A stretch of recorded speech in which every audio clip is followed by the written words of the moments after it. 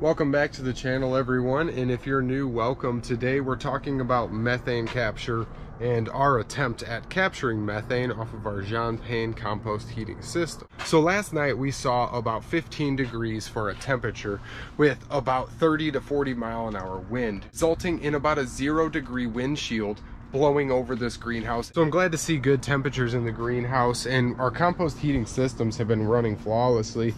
It's still only about 20 degrees Fahrenheit outside with a windshield of about 12. But when I come in the greenhouse, I'm always reduced to taking my sweatshirt and coat off. I cannot stand being sweaty in here, so it is really cool to be able to have a nice heated area. You see all this moisture falling and basically watering the floor. But I don't know how well you guys can see all the tiny little sprouts we've got popping up throughout the whole bed here. So we've got tons of lettuce sprouting up in between all of our kales. So that system is kind of revolving and recycling the water in there, which is great. So we've got sprouts throughout the whole bed. You can see a little lettuce coming up all the way down to this point. So that is awesome. We've got lots of life coming up in here. I still haven't buried that PEX tubing. I'm not really overly worried about that because transferring the heat at the bottom of the PEX right to the floor is what we're doing anyway, and that's insulated from being inside the tunnel. So we've got good temperatures throughout the whole greenhouse. What is this side sitting? We've got cool 65 degrees down here. So the sun is definitely warming up our double panel system we created. We wanted a nice transparent system for that end of the greenhouse so we could basically get as much sunlight through it as we possibly could. Passive effect of having 2 layers of poly and creating a dead layer of air that's about 2 to 3 inches on that whole southern wall. That's a good passive temp to warm our tank up and warm that whole end of the greenhouse up, so all of that water is warming about 110 gallons or so. I just want to show how well everything in here is doing. These are some real cold hardy crops here. You can see our cilantro had a little cold damage, but this double layer of poly is preventing all of these from getting frostbitten. We've got spinach and shards and a whole bunch of our corn salad there. Just random corn salad or mache is popping up throughout the entire bed because we had a bunch here and let it go to seed this summer, and all of it had spread throughout this whole bed. So I think this is our rapini broccoli. I'm going to kind of dig all this up and maybe place it throughout a few spots in our beds here and kind of spread all this out because it's all bunched together pretty heavily. So we've got these shards that have been sitting from summer. These are probably 1.5 years old. We transplanted them from the outside into the greenhouse and then brought them all down here by each other and then let them sit into the winter here. Got some nice butter crunch lettuce or Grand Rapids possibly, I'm not sure. Purple tatsoi, chamomile, random stuff popping up throughout this whole little bed here wherever there's moisture. So I wanted to share all the little life in here that's coming up from the benefit of our insulation, our double layers, and the compost heating that we're doing for basically free. So let's jump over here. I got a whole box full of methane capturing stuff, and we're gonna go over all of that right now. So today I want to talk to everyone about methane capture from our Methane compost heating system. And we used all wood chips, a little bit of chicken poo and bedding, and a lot of nitrogen. We used a lot of urine, and we threw a bunch of green stuff on top and kind of mixed it in the top layer so it all seeps down. And we watered it in very well. And we basically tarped it and capped it like a large bag. And I used an old piece of poly to catch all of that methane because it will rise up through a normal tarp. Warm in here. It is actively heating me up. I got these bricks. These bricks were registering about 72 degrees. So we're heating those bricks up to about 72. And we're blowing about 100 degrees on them, give or take, between 90 and 100 degrees, depending on how cold it is outside and how cold it is in the greenhouse. The overnight temps were so low and the wind was so bad, these bricks were about 40 degrees, 39, 40 degrees when we came out this morning. Inside our tunnels was sitting probably about 45, almost 50 degrees. So that is amazing for us. So let's jump back into the methane heating here. I've got my whiteboard and hopefully everybody can bear with me. I'll do the best I can to make it legible and visible for everybody here. So Methane himself was harvesting methane off of 50-ton plus piles, and here we are with 3-4 ton thinking we're doing something. He had 50+ ton piles, and he was harvesting the methane to run a generator to power his house. He was using the methane to power his truck, and he also used it for fuel to cook with. Aside from that, he used the hot water in massive storage tanks. He would basically run coiled water to large vats of water and basically pull all that heat off and store it in his house and be able to heat his house and keep it warm enough with the thermal mass of those water tanks. Now, he did experiment with heating air and running tubes, but he was more well known for his methane capture and heating of hot water. We can pretty easily take waste such as wood chips like we use for free, or animal manure. Lots of people have cows, horses, chickens, pigs. You can allocate all that, use it in a slurry system to harvest the methane off of, or basically compost it with a whole bunch of straw and organic matter and do what we're doing and use some heat and methane from the compost itself. Our system right now is running water to heat our floor inside the tunnels, and we're using air to passively heat all this up and blow all of that heat up into the tunnels as well. And it's only half and half. Half of it's going in the tunnel and half of it's heating the airspace in the greenhouse. So if we can take all of that venting methane from our compost that was just going to exit our pile through our tarps and enter the atmosphere, if we can trap that methane and burn it, we're doing a little better, because methane has 200% more infrared opacity than CO2 does, meaning that it holds 200% more energy as heat than CO2, so it is much more damaging to our environment. Methane can start forming about 7 days after creation of your pile, wood chips, or compost, and it can take up to 30 to 60 days depending on how hot your compost gets or what material you're using. Methane starts to be created in little pockets where there is no oxygen, so it creates in the absence of oxygen, and it grows its highest production at about 90 to 100 degrees or around body temperature. The average person per day creates about 1 cubic foot of methane, or about 600 to 800 BTUs of heat. So when we're burning methane, we have CH4 plus oxygen when it's oxidizing. So the CH4 is our methane and O2 is oxygen. As long as we have an ample oxygen supply, we can have a complete combustion up top here. Complete combustion creates CO2 and H2O. So carbon dioxide and water vapor. Now, if we don't have an ample supply of oxygen, we're going to have an incomplete combustion here. So we got our methane plus oxygen. Without any extra oxygen, we're going to form carbon monoxide and water, which carbon monoxide is very toxic and we don't want to create that. So being in the greenhouse, I'm not worried about having incomplete combustion because we have lots and lots of oxygen in here being created by all these plants. And I always pull these hoops up to let them breathe, and I'll open the doors if I can when it's sunny like this. Because our system's paired with passive heat from the sun, we can heat this greenhouse up pretty quickly back to normal temperature, 60-70 degrees, even if it's 15 degrees outside, allowing us to refresh our air and get good ventilation in here in the winter time. Methane becomes combustible at 5 parts per million, and it becomes explosive, like explosively dangerous, and has a violent shock to the explosion at about 17 parts per million, meaning that an open gas coming into contact with an open flame at 17 parts per million would explode.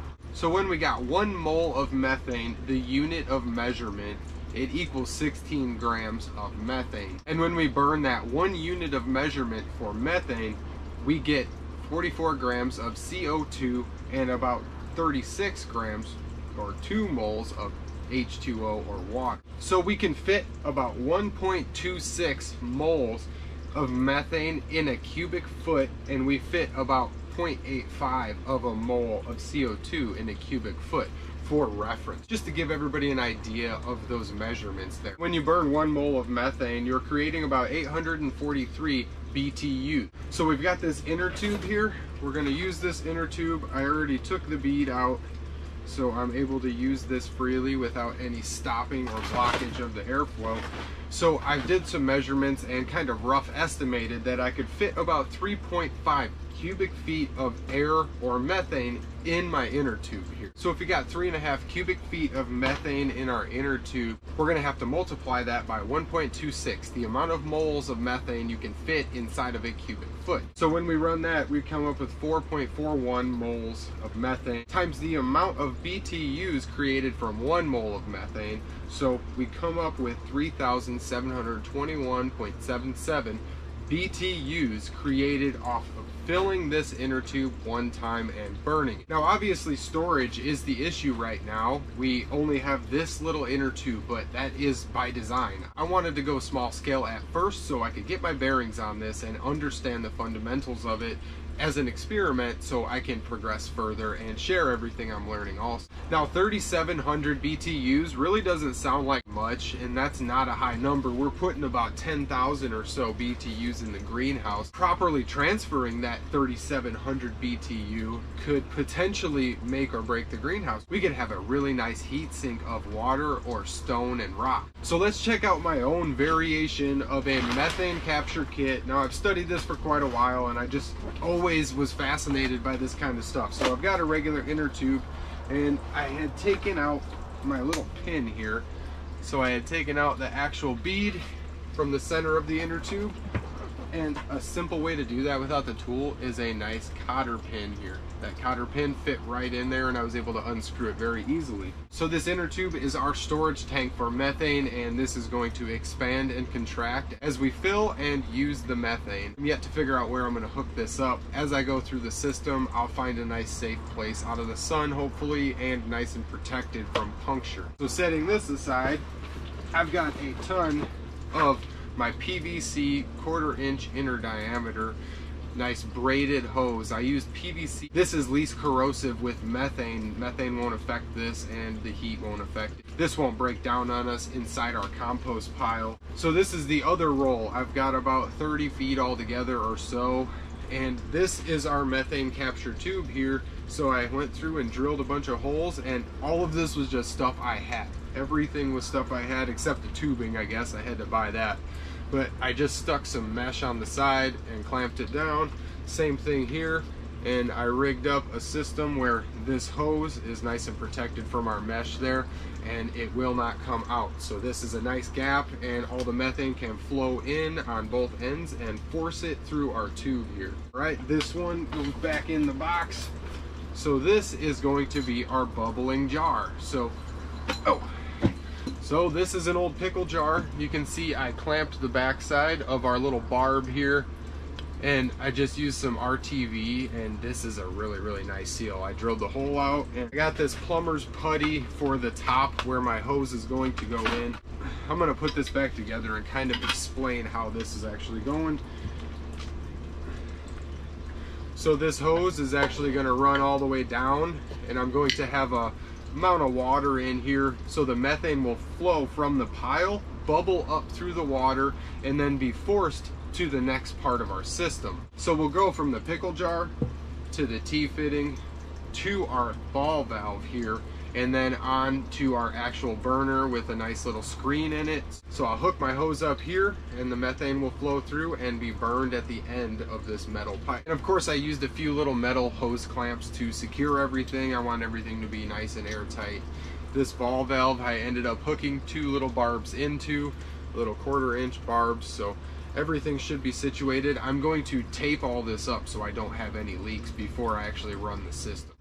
So I'm gonna go run this tubing out into my compost pile. I'm gonna bury it in the outside where it's not too hot, where it's about 100 degrees or so. Then I wanna cover that back up and insulate it back in so I don't disturb the actual pile. It is freezing out here. I wanted to bundle back up before I jumped out here, so I just barely started digging. I'm already seeing about 75 degrees coming off, and I got steam coming out of there. So I'm gonna get this dug out, and I'm gonna shove this in here, and we'll jump back inside the greenhouse. So we've got our hose running in. We got that buried out in our compost pile. It's nice and warm. I buried it about 3 or 4 feet deep on the outer edge of the pile. It was about 100 degrees, 120 degrees. It was warm on my gloves. So we're gonna take this inlet. This will be methane into the greenhouse. We will be running it into this pickle jar and bubbling it up and then we will transfer that methane gas that rises off to the next part of the system, which I'm going to show everybody exactly how I'm going to hook this up. We're going to slip on a hose clamp to secure the top of this one and just slip it right over. I got enough hose here. So this is what we're looking at. We've got our hose in, bubble up, methane tube out, and then we will connect this to a T-fitting. Throw another hose clamp on here and we'll connect our T-fitting. So we've got our T running one to our actual storage here, and then the other running to our burner. Got ourselves another little chunk of hose. I'm going to take a hose clamp and slip it on here and run to our T-fitting, and then we're going to throw another hose clamp on there for the other end, and this one will run right over top of our little threaded fitting here, and that fits rather tight, so we've got a nice seal. So throwing the hose clamps on as I go, I've got my nice little stretch of hose here to run from my T-fitting and my storage source for my methane end and for my inner tube to the ball valve. We'll be able to control whether we're burning or not, or releasing methane, but we'll always be stored. So we've got our burner where our fuel will exit, and then we've got our ball valve where we can turn the fuel on and off, running back to our T, to our bubbling system where we're purifying and concentrating methane, and to our storage tank. I have to tighten everything up and I'll kind of show everybody everything. So this is the basic gist of it right here. I ran this line where all of our other lines run. Got lots of extra hose here just because I wanted to be able to work this system around. So we've got this bubbler. This is where our hose comes in for methane, and where we got to seal with putty to create a nice seal once we get this set in place, where we're going to tack the lines in place and make them like a hard line so they don't move and we don't have gaps forming, because this is dangerous if we've got methane leaking into the greenhouse. So as the methane bubbles through, it will come up and run right up this new hose exiting out to our T-fitting, and then it runs to our storage tank. So there'll be pressure on this, and the methane will form pressure because it's buried under compost out there, so we'll have pressure, and we'll be able to run that pressure through this ball valve down to the actual burner. I got a little screen in there. We're gonna see how well all this works. Obviously our storage is kind of insufficient, but 3.5 cubic feet, depending on how much methane we're going to create anyway. This is just an experiment. Just wanted to see how well this is gonna work. So if anybody's got any questions on anything I talked about today or anything we got going on, all the systems running and operating perfectly. I'm sweating out here with my long sleeve on. It's like 70 degrees in the greenhouse. I didn't expect such good temperature. And even on those cloudy days, we've got decent heat in here. 50-55 degrees is awesome when it's 15 degrees outside. So everybody stay tuned as I'm going to passively heat this tank up. My egg paint is faring decently well. I sprayed a lot of it off with washing my bricks off when I got all these dug out here, so kind of got beat up right off the bat. I think it would have worked a little better because when it's got condensation, I don't notice anything running off, but at a high pressure it just peels right off. We're gonna do a nice little heating experiment. Hopefully everybody finds it interesting, where we're gonna be passively heating this with only solar power.